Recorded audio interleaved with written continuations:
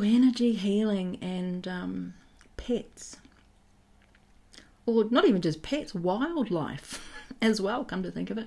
But the family member pets that we've had over the years, we had the dogs, chickens, cockatiels, mice. We even had a cat there for a short period of time.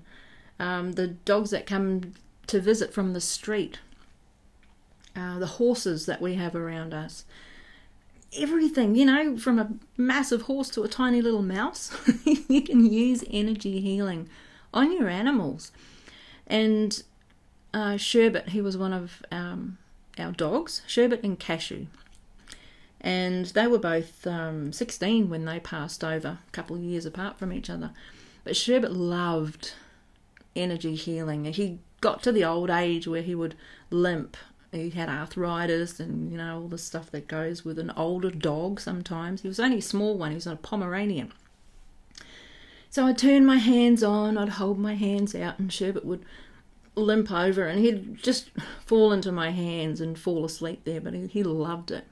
But Cashew, on the other hand, she hated energy healing because she'd get so hot and she'd huff and puff and carry on like, oh my God, get your hands off me. But there are things that you can do when an animal gets like that. And I'll tell you what, after Sherbet and Cashew did pass over, just growing with this whole energy healing experience, and the more you use it, the more you grow. It is a big growing space that just expands your consciousness, expands your awareness, expands the abilities that we've all got access to, but many of us don't use. You know, when you start using something, you're in the momentum of it and it's going to grow. It's going to get bigger and bigger and bigger. And for me, energy healing has done just that. So when Sherbet passed over, I could tune into his energy still. Because just because our physical body dies, our energy still goes on. So our spirit, which is energy, continues. So I could still tune into Sherbet after he had left his body. Same with Cashew after she had passed over. God, that was funny.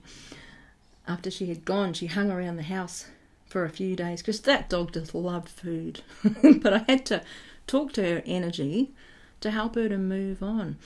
And I've helped other people with their pets. Pets have come through and I've tuned into their energy. If you want to use energy healing for your pet or for your family or for yourself, or is even take it up to a business opportunity if you like, click on the links below.